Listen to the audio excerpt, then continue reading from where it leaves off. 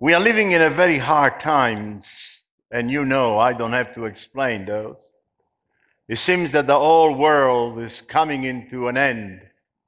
Politicians are changing overnight. Nations are deciding one thing or another overnight. It seems that the stock market, which everybody puts their hope for their retirement, it seems to be going down gaboosh and down the whole way, and money seems to be disappear in front of our eyes. The future seems to disappear right in front of our eyes. Therefore, we seem to live in an area where Jesus said, we are building our hopes and our homes in a sand and not on a solid rock. And this is why we are having a hard time. This is why the nations are having a hard time. They have taken Jesus out of their vocabulary.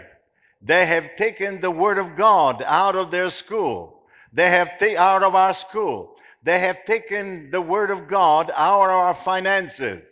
They have taken our Word of God, the Word of God, away from every level in life. So that means that we are building not longer on the solid rock, which is Jesus Christ, the Son of God, but we are building on the sand. And whatever is built on the sand will not survive. It will not stand. It will not be there for your future. So if your future is in the stock market, remember, your future is not safe. If your future is on the politicians, your future is not safe.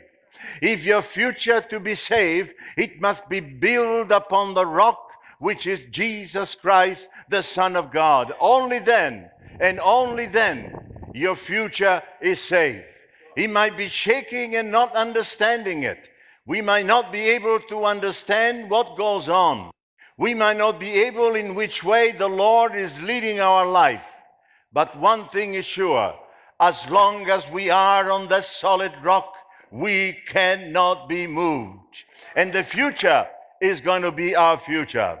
Therefore, if I want to look into the future, I have to start meditating not longer in what the world is doing, in what the politicians are doing, in what the nations are doing, but I have to start meditating on the Word of God and on the blessings of God. And so today, as we are sitting here, let us, each and every one of us, look in our life and meditate what we went through and how many times the Lord has been blessing you to bring you up to this date, to this hour.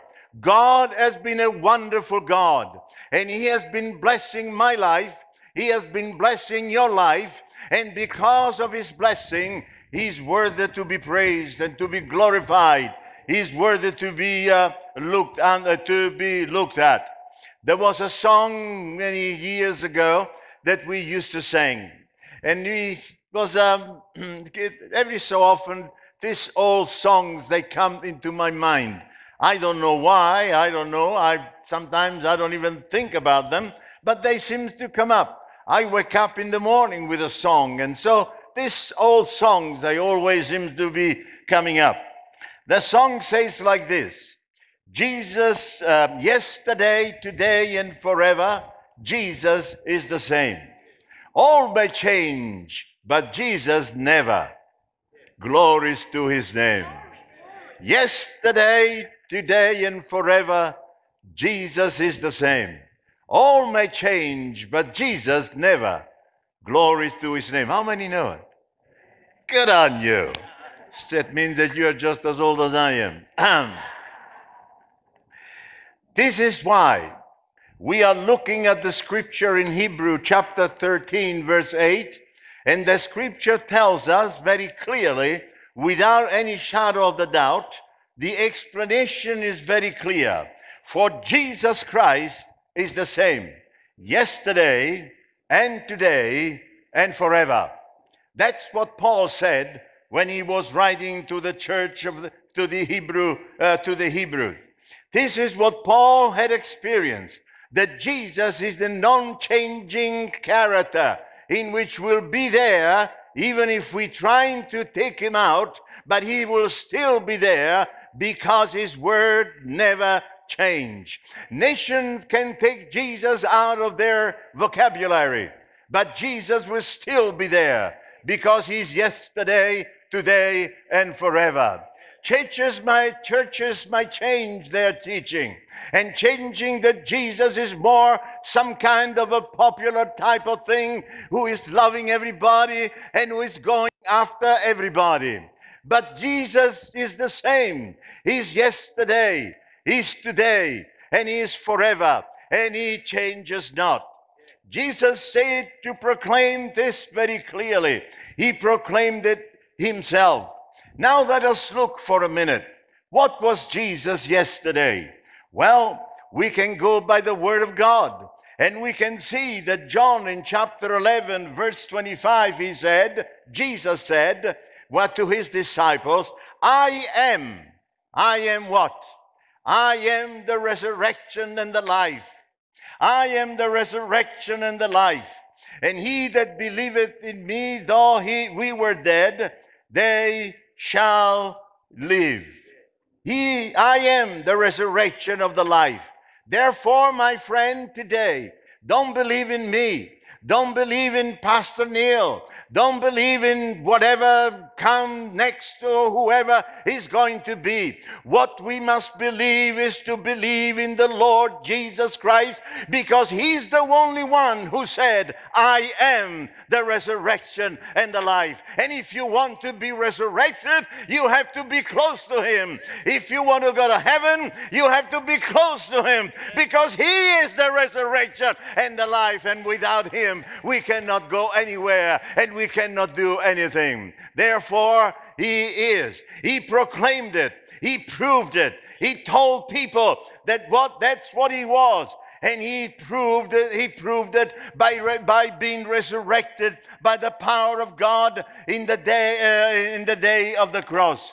But Jesus not only said what he was, he also produced facts in what he actually was teaching the people that he was. In John, he also said, I am the door.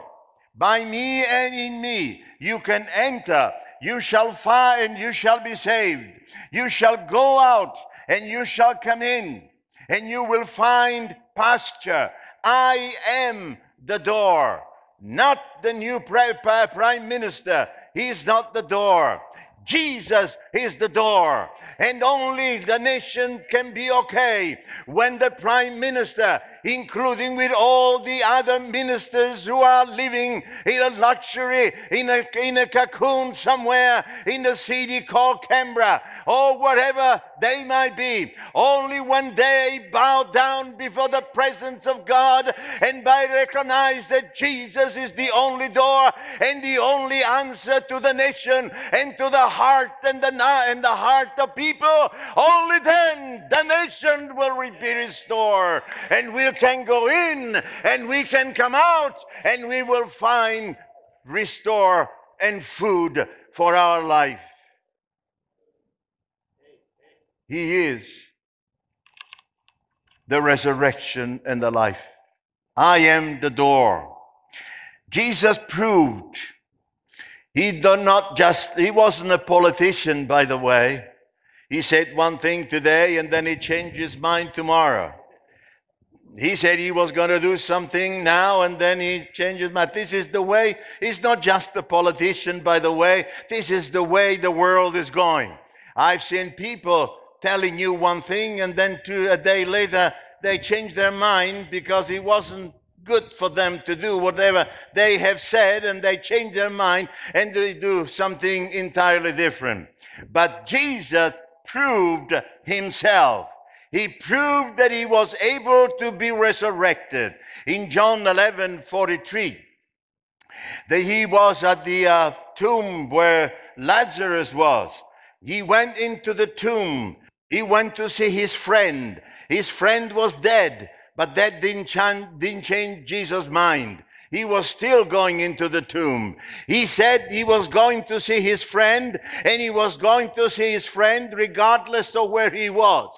So, my friend, you might be dead. Jesus will come and resurrect you, because Jesus, if you are his friend, he will come to you wherever you are, in whatever place you're residing, in whatever place stage you are, no matter how sick you are, no matter in what place you are residing. If you are a friend of Jesus, Jesus will come, and when he comes, he will shout in a loud voice, "Candle, come out!" And he will come out, because Jesus said so. No, I didn't say so. Jesus said so. So Jesus can be proved himself that he was able to, that he was the resurrection and he was the life. Not only because he was resurrected himself, but because he also resurrected others. Then, of course, there was another individual who was resurrected by the death by Jesus, but you go and find it in the Word. And if you can't find the scripture, look at Google. They'll give it to you.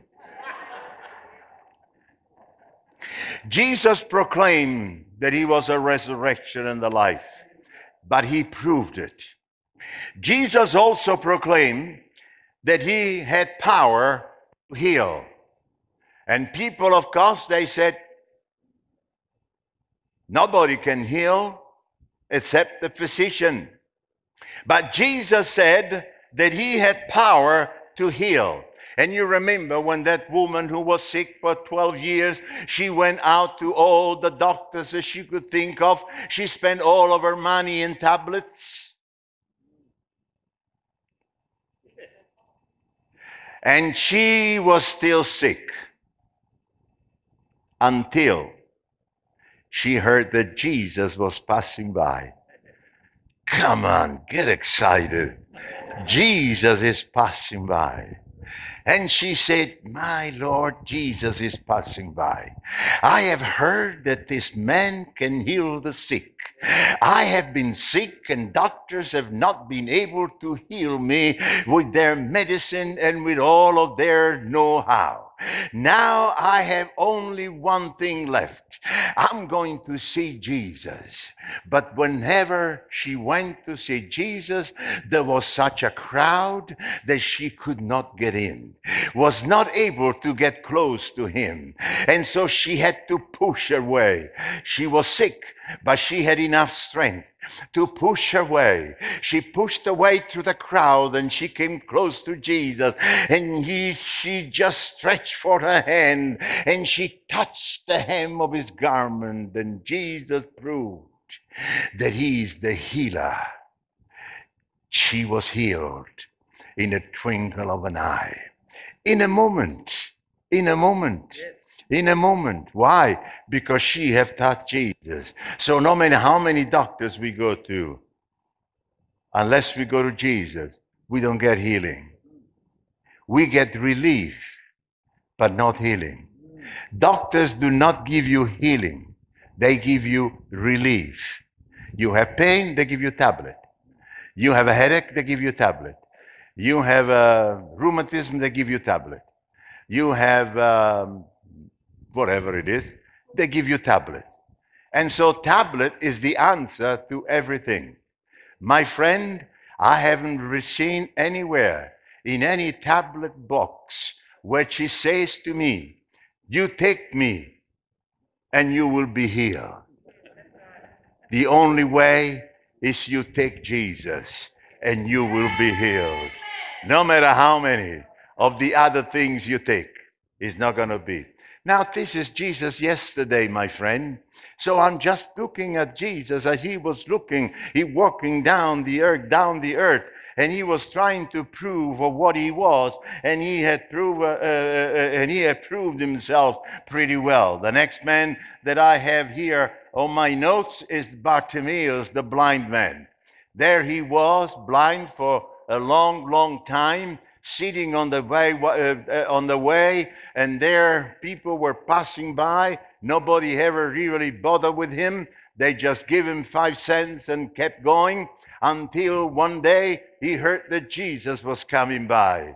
Now Jesus said, I am the healer. I can restore not only sickness in the body, but I can restore the sight as well. So Bartimaeus heard that Jesus was coming by. He began to cry out, Jesus, Son of David, come and have mercy upon me. That is found in Mark chapter 10, verse 46, by the way, if you are looking at the Bible. And when they brought him to Jesus, he restored his sight. Are you spiritually blind today? Would you like to see things and you are not able to see? You are searching for the word and searching for things that you would like to know. People today, they are looking they're looking to spirituality in order to see their future. They read their what they call horoscopes in order that they know what tomorrow is going to be.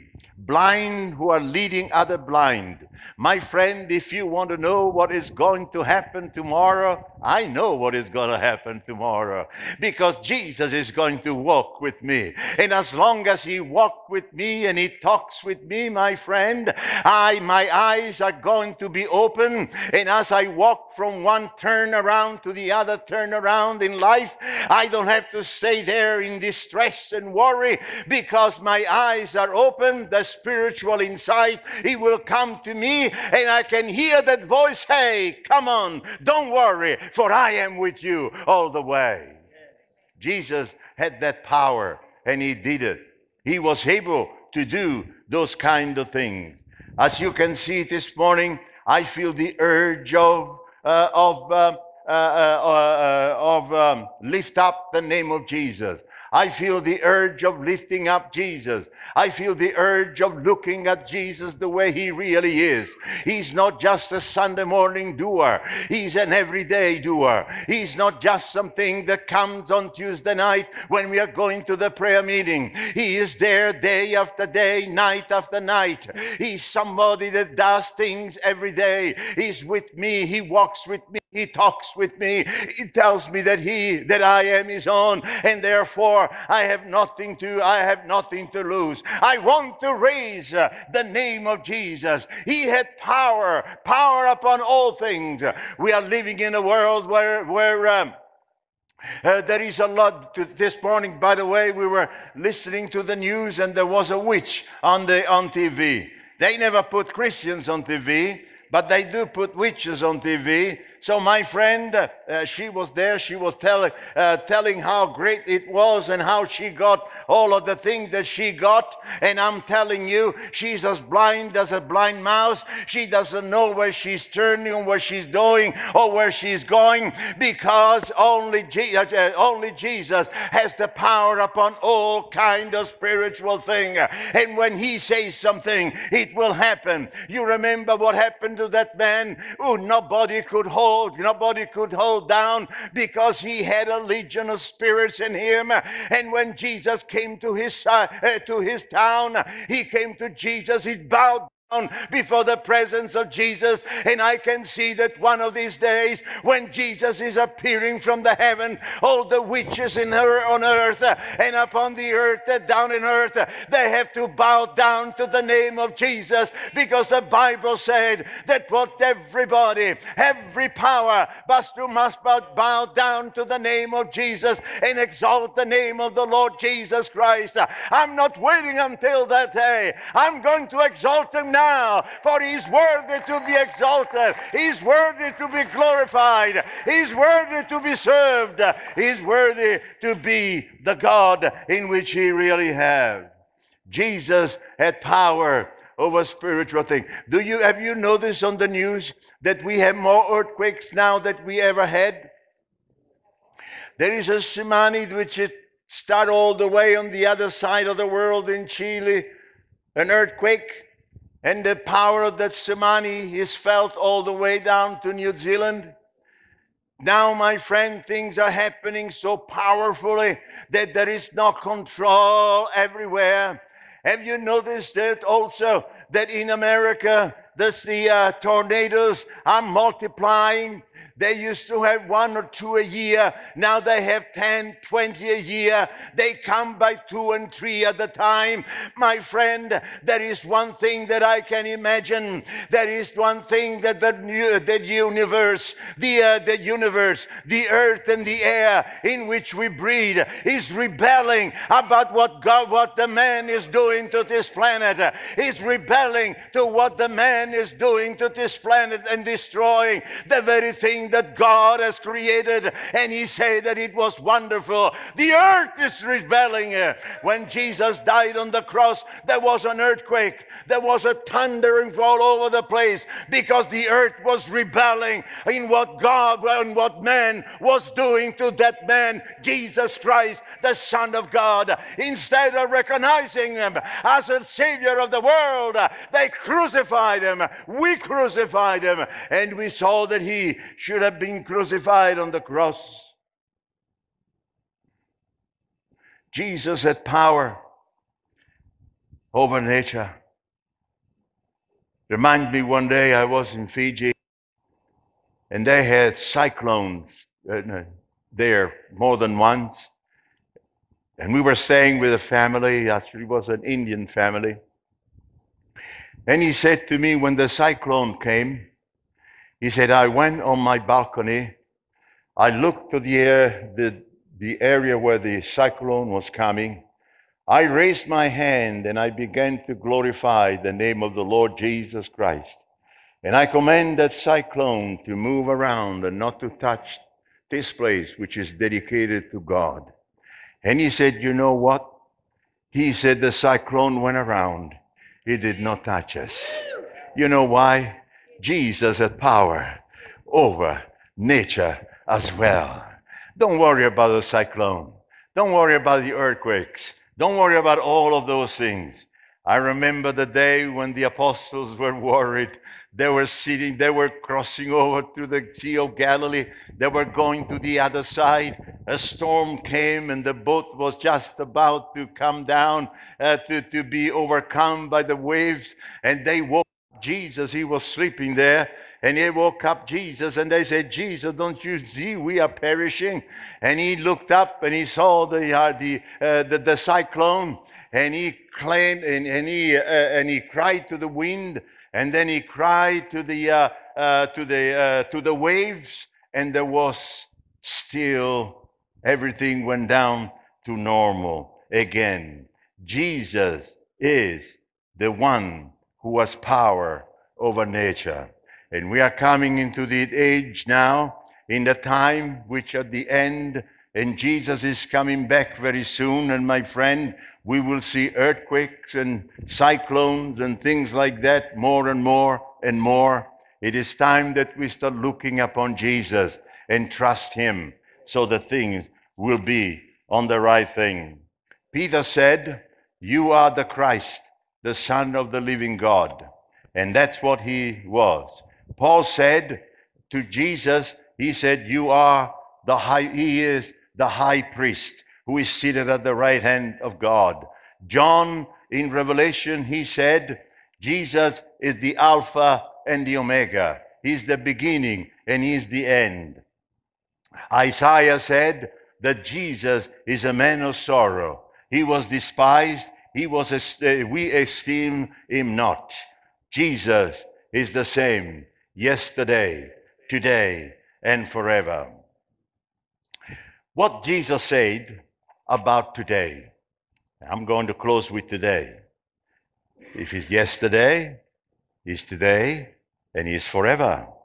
So what Jesus said. He said, greater things, because I'm going to the Father, greater things you will be doing, because I am going to the Father. John 14:12. Verily, verily, I say unto you, he that believeth in me, the works that I do, shall he do also, because I go to my Father. This is a promise in which Jesus has given to us as individuals, but he has also given to the church as a corporate people of God. He has given us this authority to say that if we believe in him if we believe in him. If we believe in him. Not if we go to church on Sunday morning. If we believe in him.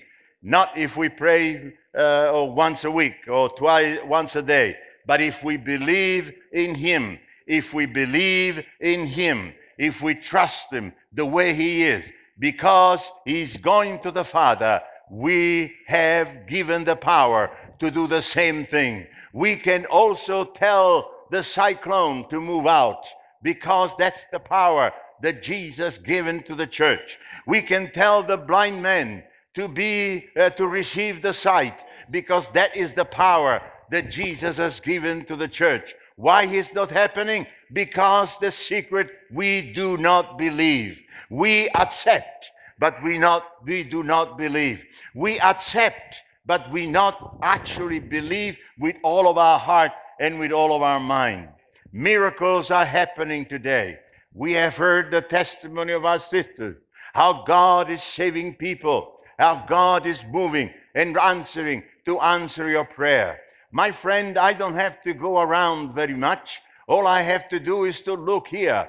And as I look to each and every one of your face, I must realize that Jesus is alive today. Why? Because you are here. And you are here, why? Because you have been filled with the Holy Spirit and you have been saved by the power of God. Jesus is saving today, not just yesterday when he was with his disciples, but he's saving today because he saved you. He's saving today because he saved me. He's saving today because he's saving you, and he's saving you. And you are here because you are saved by the power and the glory of the Lord Jesus Christ. Jesus never changed. He's the same yesterday, and he is today, and he is forever. And if he can save today, he can heal today, he can move powers today, and he can move things. I remember one time, I'll tell you this, and then I think we're going to close on this, but this is my experience. This has happened to me, by the way. My father has got only one sister, and her family, and they never, even though they had the gospel, they have never accepted the Lord Jesus as their personal Savior. One day, my mother had a telephone call, and she said, "You better come quickly. You have to pray for my auntie. She had some varicose veins in her leg. She had to let it go, and that went into gangrene, and the doctor said the leg has to be cut. And therefore, she was going to lose the leg. She was a young lady with one little boy. And therefore, it was a very hard thing to do. My mother and some of the other sisters, they got together, they went to the house, and they began to pray. They prayed, I don't know for how long. That's not my intention. I have no idea how long to pray. If it is half an hour, or 2 hours, or 3 hours, it doesn't make any difference.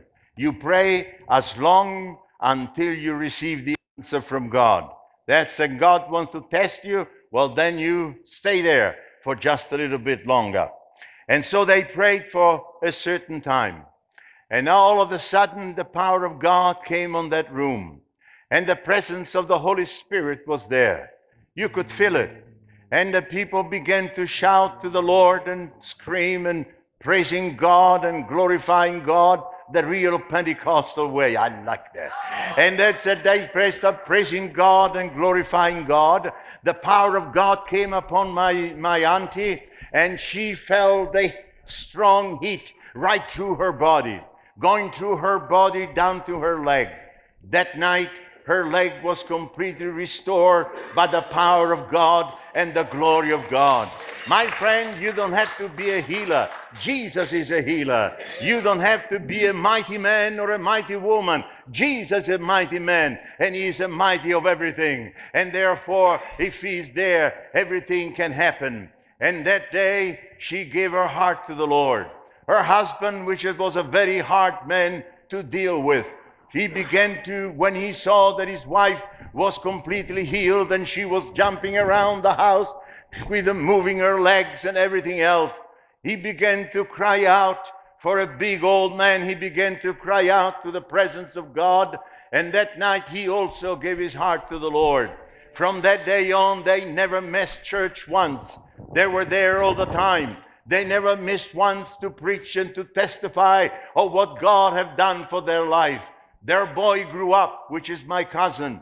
He grew up. He went into the God called him into the ministry. And he went into the ministry and he began to preach in different areas. He started a church not far from the city of Rome, and we went to see it when we were over there. He started building that church with nothing. Now there was building a two or three-story building with a church that was seating, I don't know, 500-600 people. And there he was. And if not too long ago was dedicated dedicated as a temple before the presence of God. My friend, the Holy Spirit is doing great things today. He is moving today. It is up to us to believe that that is what He is going to do.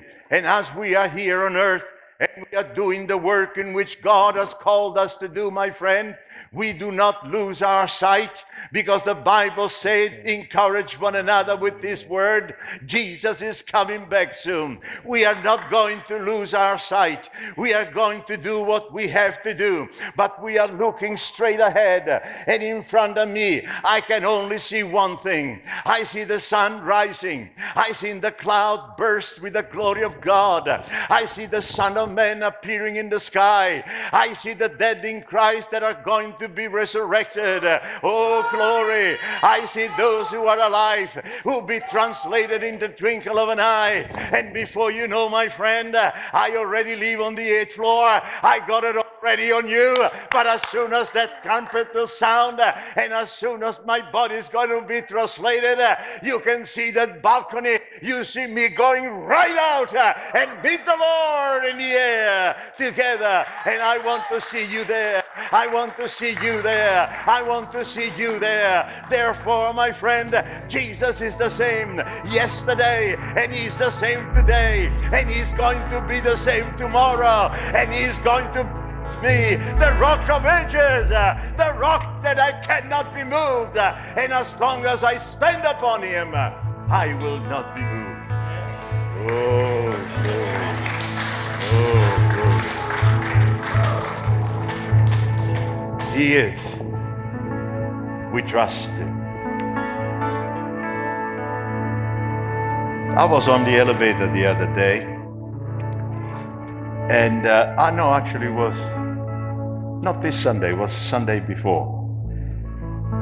And there was a lady, the husband, I don't know if they were going visitors, they were going away or what. And my wife said, she said something, and my wife said, we are going to church.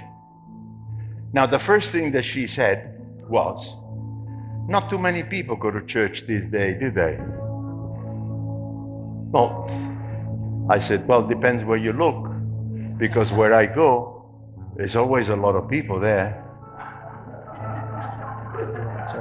Right? So it depends where you look. People have no idea what they are missing. We have a glorious future.